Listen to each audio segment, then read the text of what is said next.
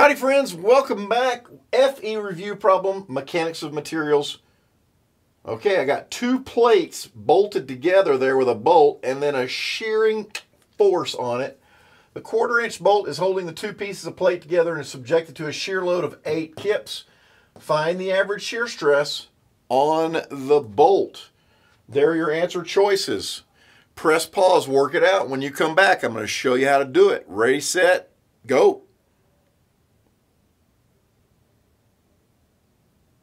All right, are you back? Let's go! Okay. Shear stress. That's tau. I know, right? I think it's like, oh, your choices are, is it single shear or is it double shear? Oh, it kind of looks double. There's two plates and two things pulling. No, if I pull one and I pull the other, how many times do I have to pull that bolt in half to make it fail?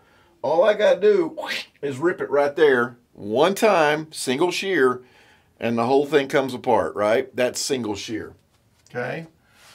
If I had one more plate over there pulling the other way on the bottom, then it'd be double. But this one, no. It's this guy right here. So the shear force is 8 kips. And let's just leave it in kips, put this in inches, and then we'll have KSI for our units. That'd be cool, especially since the answer's in KSI. And then what? Oh, how much bolt do I have to shear in half? When I shear the bolt in half, bloop. What's the cross-sectional area? Oh, it's just a circle.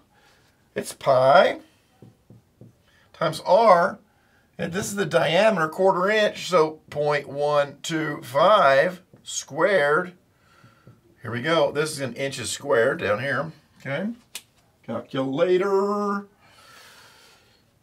on clear. 8 divided by pi equals, bam, divided by 0.125 squared equals, bam, 162.97, which is Spanish for 163 KSI. Is that an answer choice? Ha-ha! Answer C. Let's go! Okay, see you on the next problem.